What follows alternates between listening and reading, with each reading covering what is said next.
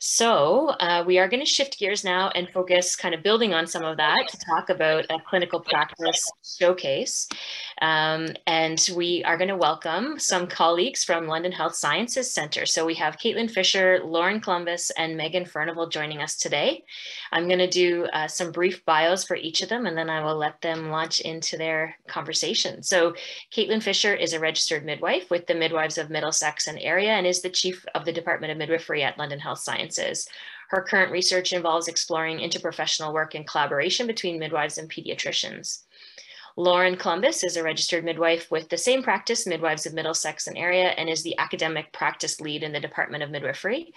She is a current graduate student at the School of Health Profession Education at Maastricht University, and her research interests include interprofessional communication and team dynamics, best practice in fetal health surveillance and simulation. And finally, we have Meagan Furnivall, who's also a registered midwife with the Talbot Creek Midwives and the department research lead at London Health Sciences. Her research interests include skin-to-skin contact in cesarean section, shared decision-making, postpartum mental illness, and midwifery burnout. So welcome, Katelyn, Lauren, and Meagan.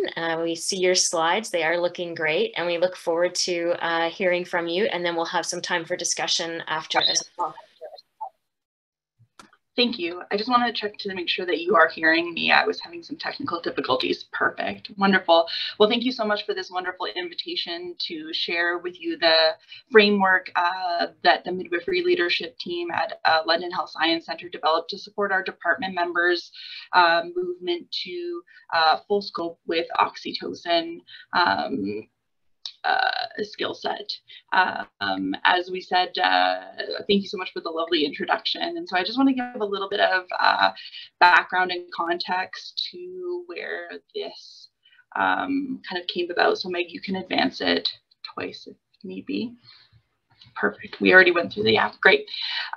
So in 2019, the Department of Midwifery here in London, Ontario at a tertiary center, the London Health Science Centre, underwent a review process, and this occurs every 5 years at the end of a chief term in the department.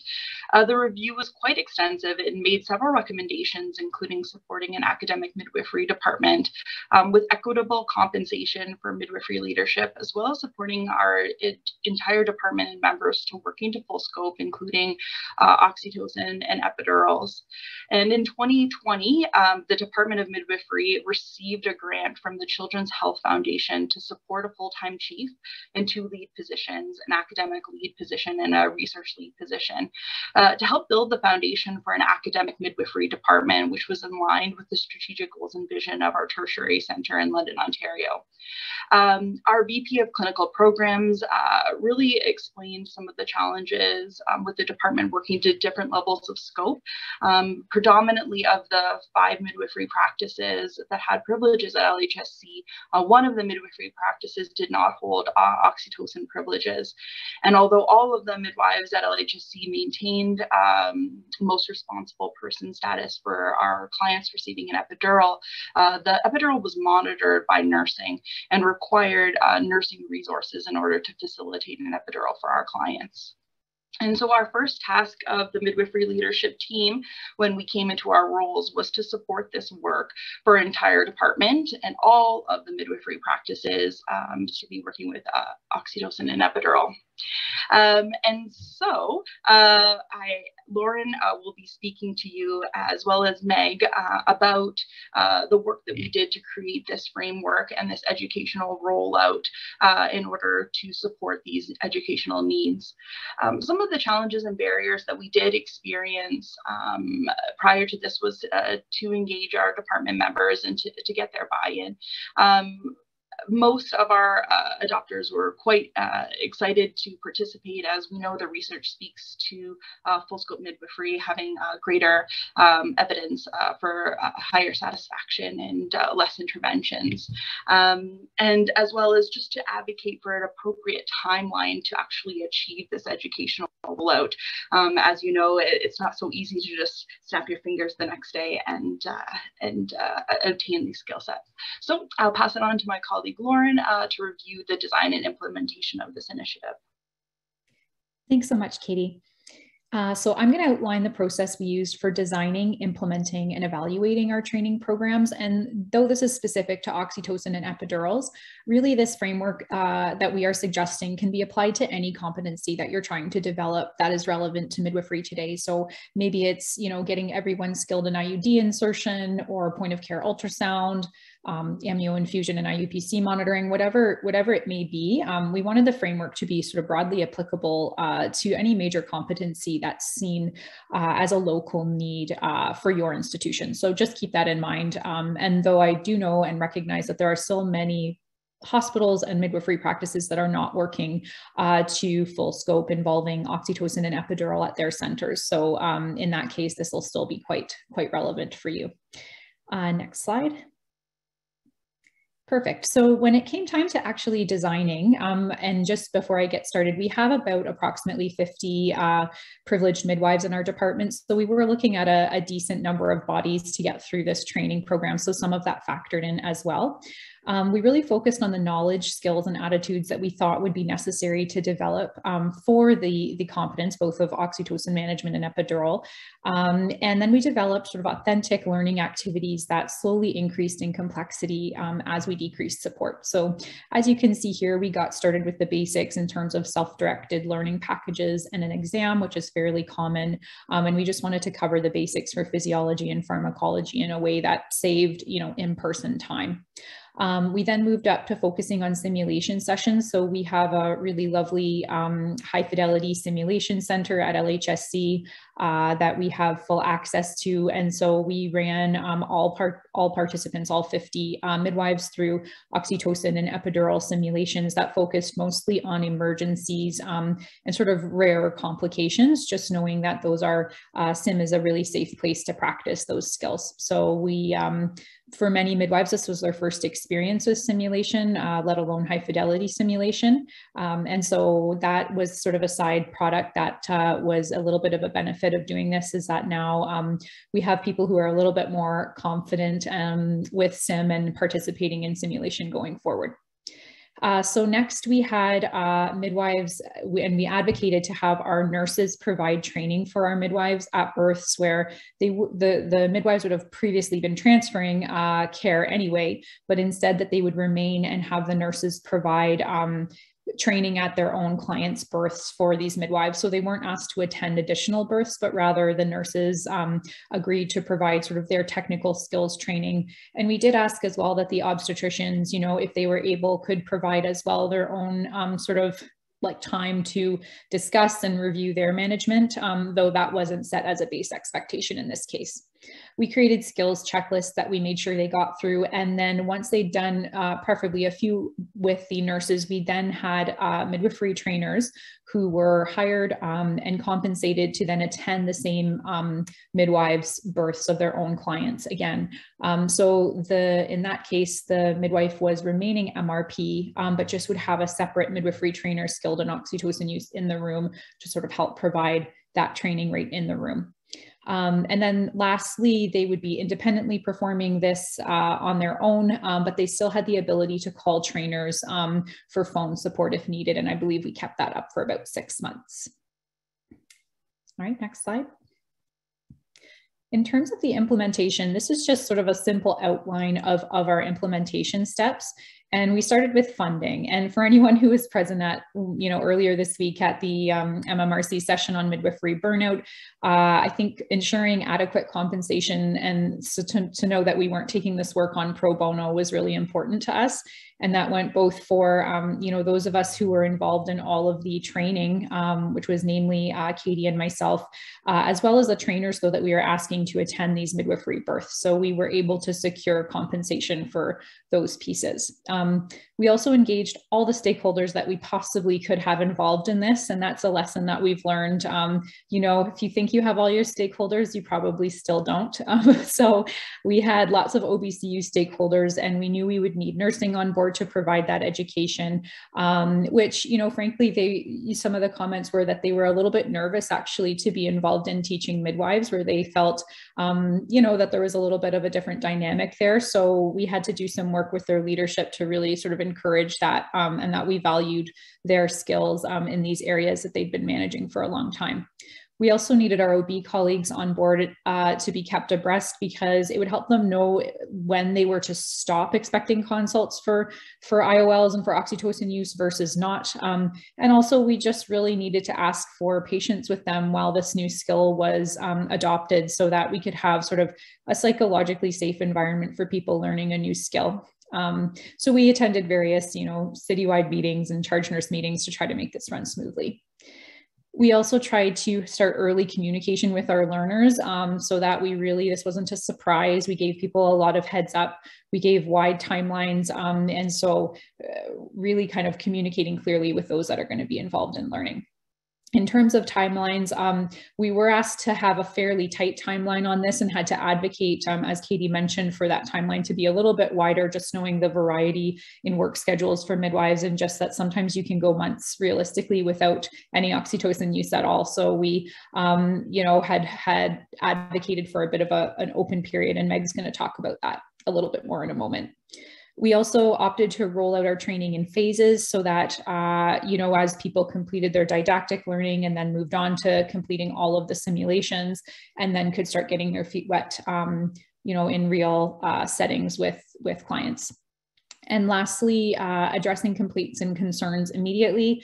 As you know, with any sort of change curve, there's going to be lots of complaints, lots of concerns, lots of feedback. And so Katie and I made sure we were around, so that any of the sort of chitter chatter that happens at nursing stations, or complaining, or, even amongst midwives, that we were able to address it, immediately, as well as in one-on-one sort of fashion, so that we weren't letting things snowball, or letting sort of a negative attitudes kind of spiral out of control and have that become the actual narrative.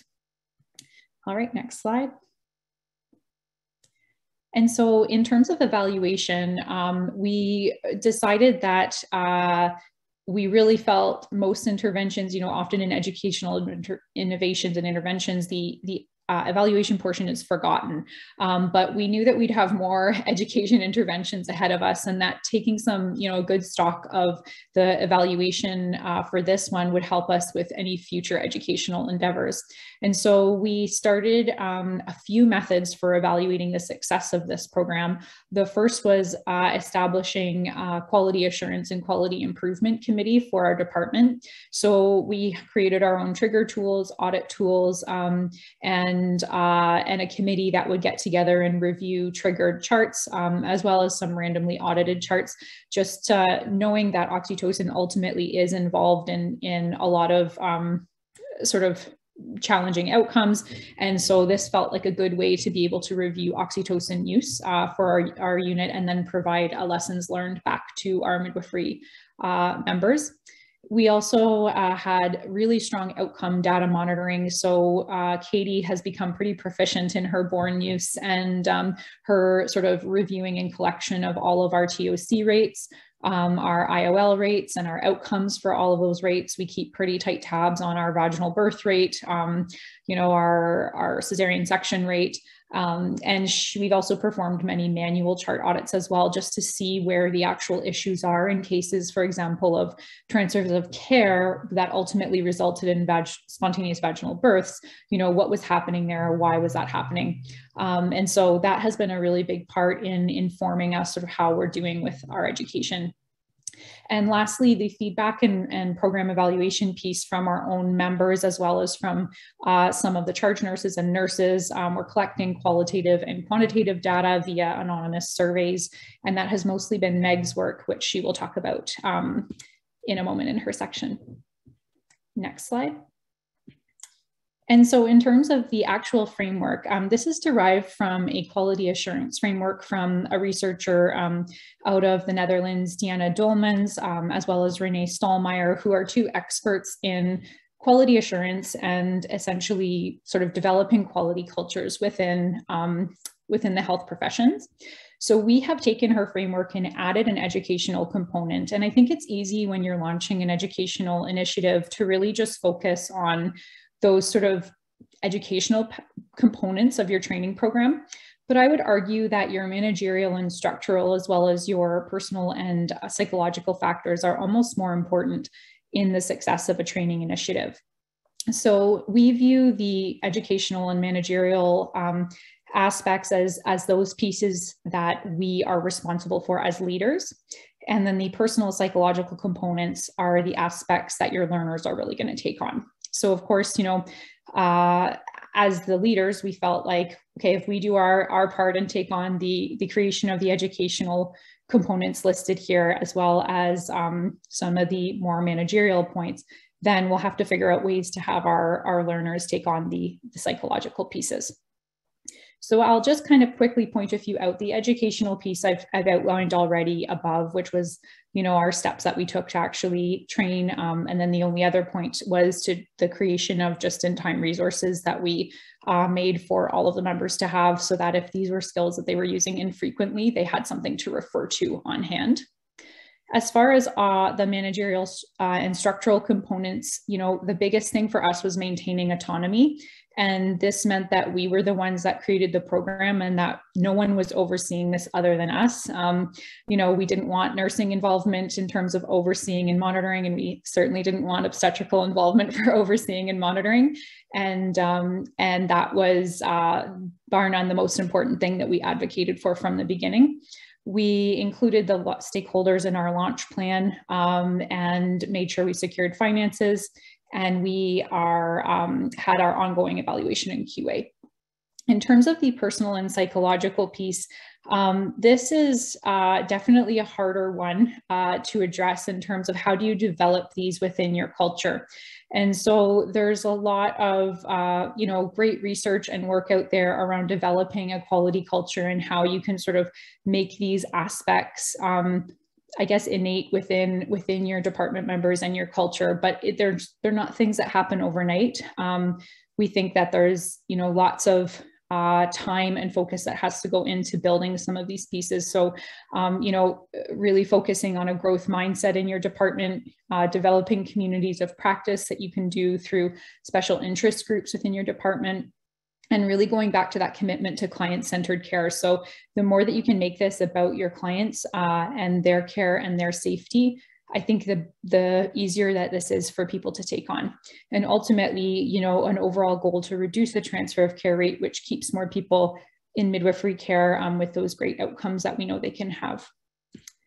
All right, with that, I'm going to pass it on to Meg to take on feedback and evaluation.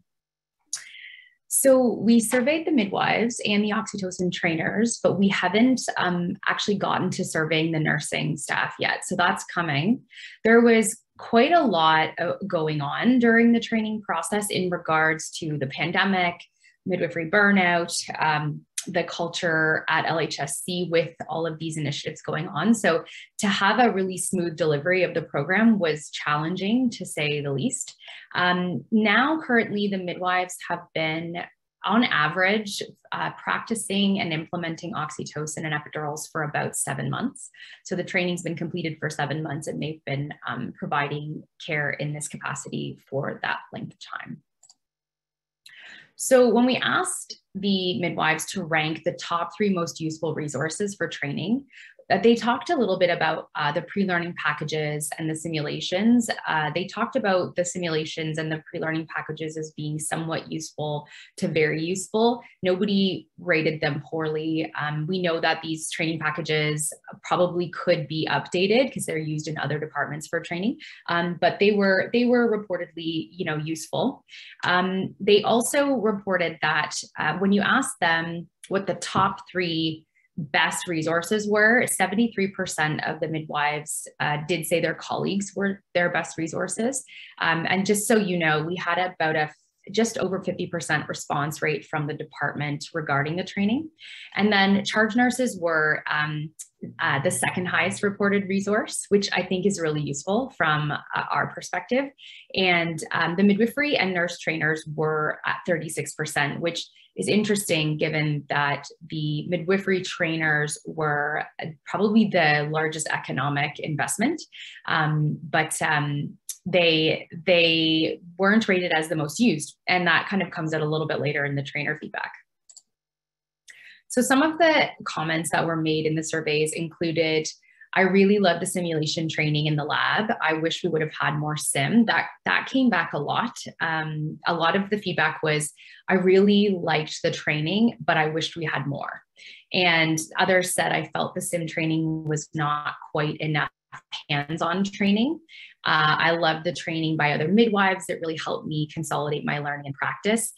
Some midwives who were trained by midwives in other practices or worked together throughout the training really touted that as a really beneficial experience, to see other midwives from other practices in a clinical context, which was really great for building interprofessional or interpractice relationships.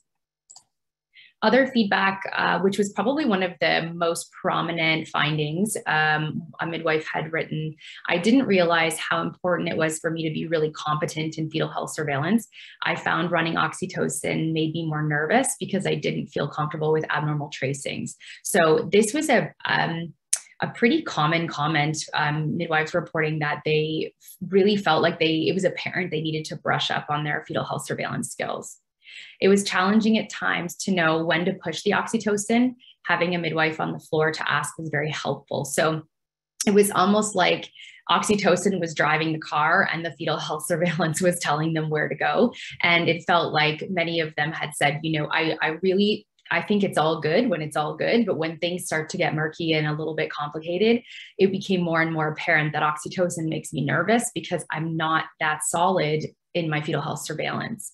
So that was a very important finding for us. And when they talked about how much training is enough training, others said, I would have loved more case studies or opportunities to role play when to turn it on and off. So this was a common finding: technical skills. How do I run the pump? What happens in an emergency? Others said that they had, they went up to the floor a few times and they tried to get as much volume as they could quickly. And the back-to-back bursts and pump management was really helpful for them. Others said oxytocin, it was easier to learn epidurals than it was oxytocin management, which makes sense when you think about it. Oxytocin was the bigger learning curve. And I'm very happy to be able to use oxytocin within my practice now and provide full scope to our clients. So we did find that the early adopters in the training really kind of hit the ground running, which is pretty standard in a change curve. And then the midwives who were not as interested in learning the skill or really felt like it was a lot to take on in the pandemic, they originally didn't appreciate it, but then the feedback after when we surveyed them was that actually I kind of do like having this skill and this in my toolkit. So what were the effects of the increased scope of practice on our workplace culture? So what we did was we looked at relationships and everyone's sort of self-reported changes in their relationships with nursing staff and obstetrics. So at this point, 70% of midwives report that they appreciate running oxytocin, which is up from when we asked them before. And then they talked about how the relationships with nursing improved for many midwives, and the relationships with obstetrics improved for a number of midwives, sort of between 30 and 40%, but the majority really reported that the relationships hadn't changed. The midwifery trainers, I'm not going to go into too much detail because I know Lauren kind of has already talked about this, but midwifery trainers really felt like it was really important for them to make sure that it was a psychologically safe environment when they came into someone else's labor and someone else's birth. It was important that they didn't imply in any way that the midwife in training was not capable of managing a birth because she was learning how to run the pump. So being collegial and professional was highly important. Trainers talked about how they felt underutilized. They were being paid for their time and their availability, but they felt like midwives were talking about how big the learning curve was, but yet they weren't really being called upon for advice or consults. And they found it difficult because they were trying to be available, but then they had their own call teams to take care of and manage and stress while sleeping off births, wondering if they were going to get called. Other barriers to training, really from the trainer's perspective, included midwives just not wanting to adopt this skill, feeling like they weren't interested in doing it. So it was the growth mindset really kind of assisted midwives in hitting the ground running, learning the skill, and then reporting more confidence and better outcomes. The other one is fetal health surveillance. It was apparent to some of the trainers that, you know, when they were in the room assisting with the training, it was hard for them to push the pump when the understanding of the trace was sort of lagging. And then the trainers reported that in future, it would be nice if they got together in advance and kind of streamlined their approach to training so that they were all kind of doing something very similar. So the things that we kind of took home from this was that, I mean, in the pandemic, oxytocin and epidural training is a lot to take on, and that was very apparent. LHSC had given us a very kind of strict approach to how and when this needed to be done by. But in future, we would advise that you stagger the approach, whether you do epidurals first because they seem to be learned quickly relative to oxytocin, and oxytocin and fetal health surveillance should be paired together so that there's a strong approach to making sure that there's a solid fetal health surveillance foundation before you start to play around with stalled labor and oxytocin. Other things that came back was just practice, practice, practice. We loved the sim. We loved the training, we loved the case review, we just would have liked more of it. Getting that offloading some of the prep work and some of the training to midwives within the department would be really helpful so that the same two midwives aren't kind of doing all of that volume of training. And timeline wise, it was apparent with epidurals that the early adopters tended to get that training and that volume very quickly.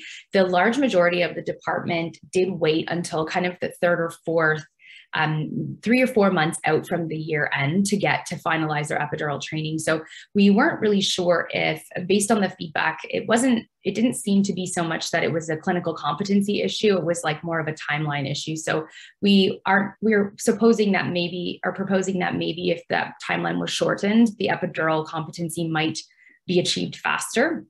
But oxytocin, notably, is a longer thing to learn. So we think that the year was long enough to get most people certified, but even now, 7 months later, midwives are still learning how to run oxytocin in complex cases. So that might take longer than a year for midwives to feel really comfortable with it. And then finally, midwife sim trainers, we were just kind of talking about how useful it would be to have midwives trained in sim and sim debriefing, so that when we roll out an initiative like this, other midwives in each practice would be able to take on the training within their practices instead of having the same department members training all of the midwives in all of the practices. Roles and responsibilities for midwives and nurses. So the leadership team, Katie and Lauren, did a really good job of representing going back and forth, listening to nursing concerns, trying to address midwifery concerns. It was a lot of back and forth, but without the collaboration and the clear communication, the initiative would have probably not been very successful. So then the other piece, the other take-home message was just really encouraging midwives who are transferring care for oxytocin while they're learning and they aren't certified yet, to do as much as they can to stay for the burst and the transfer of care role so that they can learn the pump, learn the management, ask the questions, watch the documentation to help them build that skill set faster. So when we look at the confidence levels pre and post training, before the training, 30% of midwives reported they were not confident at all in oxytocin management. 50% said they were somewhat confident, and 20% said they were very confident. After the training was completed, nobody reported that they weren't confident. 18% said that they were somewhat confident, and 81% said that they were very confident. And it's reflected in the transfer of care rate, although the transfer of care rate is not the only thing that we want to be using as a metric to gauge the quality of the midwifery care that we're providing, because obviously transfers are relevant and important. But we know that keeping clients in midwifery care when it is safe to do so it offers really good outcomes for our clients. So we would welcome any questions. Thank you so much, Lauren, Katie, and Meg. This has been fantastic. I think there's so much to actually unpack here, because I think what you've taught us already is some of the key elements for, implementing a change. And so there's lots, I think, that midwives might want to engage in terms of the dialogue around that, because we're always thinking of new things we want to be doing. And then so many specific learnings, I think, around, this process and this new skill set for the midwives in your community. So really great information, and I appreciate you sharing it with us today. We've had some questions in the chat, and I see Lauren has already replied to a few in the Q&A, but if people want to add some details there as well, lots of positive feedback about how helpful this has been. Let me see if I can flag one question. Oh, so somebody did ask about how much nursing support was needed for oxytocin use. I don't know if you want to comment on that. Yeah. So for oxytocin specifically, we said anywhere from sort of 3 to 5 to 6 births in terms of supervision would be something that we could support in terms of both our midwifery trainers and nursing trainers.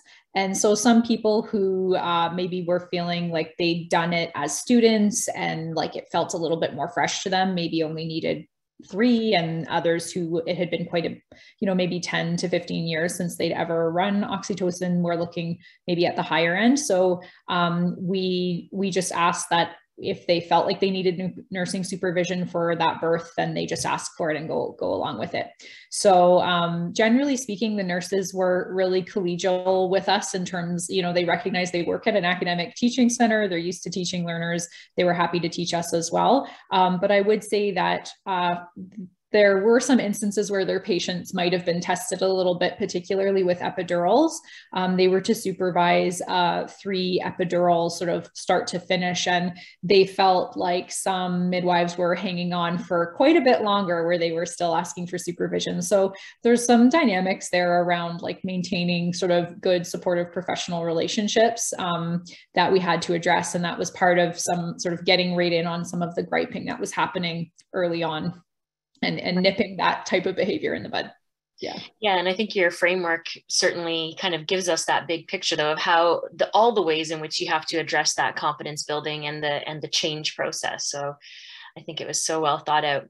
Kathy has asked a question in the Q&A about, given that oxytocin is a high-risk drug and is there ongoing real-time mentoring formally available to those who are not confident? And I guess I was thinking something similar around new people who come to the community or new graduates who are at the beginning of their career. Can you tell us a little bit about that kind of ongoing mentoring? And yeah, so we were like many hospitals where there was that process of, you have to be mentored as a new, let's say an NR joining the community by other midwives in your practice. And that was great for all the practices who were already running it.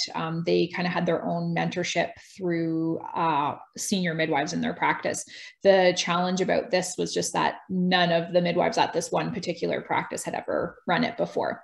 So in terms of what we sort of were able to offer to them ongoing, we did say that if at the end of, 3 to 6 births that were being supervised, they still didn't feel comfortable, we certainly didn't want them to be running it if they weren't comfortable, and that we said we could work out individualized learning plans. We also recognized that within each practice, there were some people who just had better confidence and kind of became an early adopter. And I think they sort of became somewhat of a mentor within their own practice. But it's a real challenge. Like, we were able to offer payment to trainers to sort of stay available by phone for a period of time, but recognizing that all those midwives from other practices have full caseloads as well, and that they're on call for. And it's a really big challenge to find that ongoing mentorship. Great, thank you. And another question, and I think this came up from someone else as well, that when you're speaking about this, it's it's training for midwives to manage epidurals and oxytocin, but it also was part of the process and the timing at which the College of Midwives of Ontario was recommending that midwives also order their own oxytocin for appropriate inductions and augmentation. So I think that was Louise's question. She just wants to clarify that this is also midwifery-led ordering of oxytocin. Yeah, that's correct. And we weren't really interested in doing it in phases and saying, oh, you know, first you'll do it on order from the OB. We wanted to just go straight to what was sort of the standard with the rest of the practices at the time, and apparently, you know, across the province too at that time. Right. So yeah, and I think that that's important context for folks who may not be from Ontario or from Canada, that that was a change from our regulatory body, that a few years ago, this ability to order oxytocin independently was added to our scope of practice. And certainly the regular kind of framework for midwives, knowing what their knowledge, skills, and attitudes are, and when they need to consult appropriately for, you know, different situations requiring oxytocin or abnormal fetal heart rate tracings. That's still part of the bigger picture of how these things are managed. So I think that was second part of Louise's question, and I hope that answered it, that we would still consult and collaborate as appropriate for abnormal situations.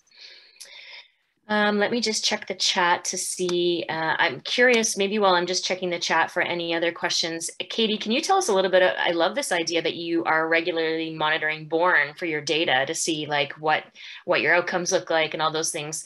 Can you tell us any more about what indicators you are looking at, or maybe from your QA group as well? What are the key triggers and indicators you're reviewing? Yeah, thank you. I have to say it's a bit of a steep learning curve. It's just like a lot of data, and then you have to just try to figure out how to use that. But we've been looking at the number of our clients that are being induced, whether they're primips, multips. We're breaking down pain relief, AVD rates, so assisted vaginal delivery rates. If you're induced, what's your chance of cesarean section? We're looking at even amongst the primips and the multips.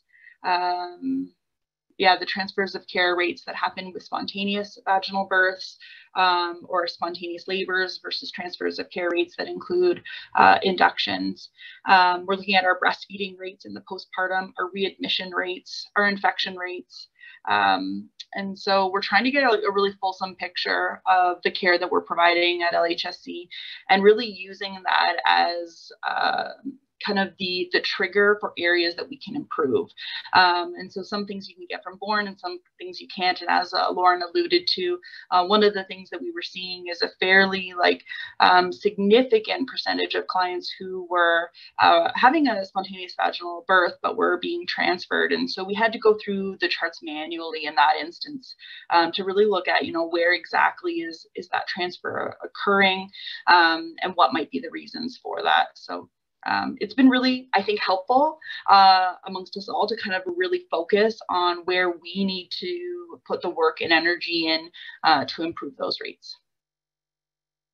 Can I just add to that, Katie? I was going to say one of the really important findings was that when we did the chart audits and talked to the midwives, one of the key areas that midwives, that was clear that midwives felt maybe like they needed some more support, was the management of the second stage. So it was a lot around, when do you start an augment in the second stage? Because obviously that has a different risk profile than a stalled labor at 5 centimeters. So there was a lot of learning and a lot of sort of pearls that we could take from the chart audit to say, okay, we're seeing more transfers in second stage. Why are we seeing that? And then really kind of going through the charts and getting rid of the ones that are, appropriate transfers because we legitimately ran out of tools and needed help, or is it maternal exhaustion or the patient exhaustion from maybe not starting oxytocin earlier when we had a stalled labor and that patient or client really just kind of ran out of steam and then needed, an assisted vaginal delivery or something like that. So that was really helpful to see and to take back to the midwives to say, what can we do to support you in learning some of these skills that, you maybe would benefit from. Great, thank you. There has been some discussion in the chat about, some of the interprofessional dynamics, right, between midwives and nurses and, other provinces where situations like this might be more involvement of nursing, to be more of a kind of paired approach between nursing and midwives, the way that family docs might work with a nurse. So I'm just wondering, Meg, you alluded to the fact that you have more data coming from maybe some of the other healthcare providers. I wonder if you can tell us a little bit about who else we might hear some data from at some point related to this. Did you talk to OBs and nursing, and any insights into some of that? We haven't surveyed them yet. It's on the list of people to kind of send that out to. But yeah, we would have loved to have had a collaborative, like, start our inductions, we'll take over when active, due to the very prevalent ongoing resource issue within our unit and many units.